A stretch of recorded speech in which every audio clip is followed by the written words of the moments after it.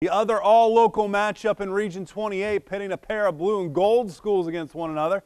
Northwest Central Conference champion Lehman Catholic taking on Delphos St. John's on Bill Goodwin Field at Allen East tonight. Blue Jays tested last week by another member of the NWCC as Riverside was tied with the Blue Jays at halftime before DSJ rattled off 27 unanswered points in that second half en route to their third straight win in a defensive struggle tonight.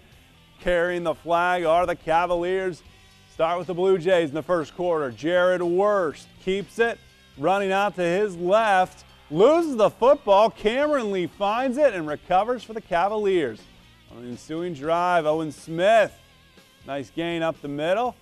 Then a bad snap. Elliott Gallardi recovers it, but that Blue Jay defense swarming. The Cavs forced to punt. Now 4 minutes left in the opening quarter. Worst buys time, comes back this way, finds James Garrett. Nice catch before he's knocked out of bounds. Big pickup.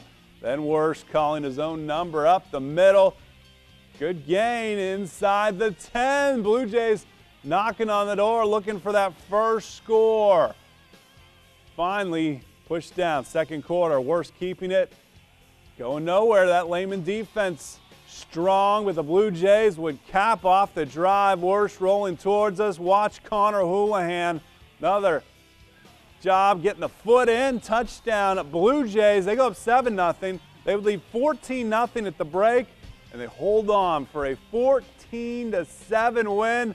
So rematch between Delphos St. John's and Minster as we take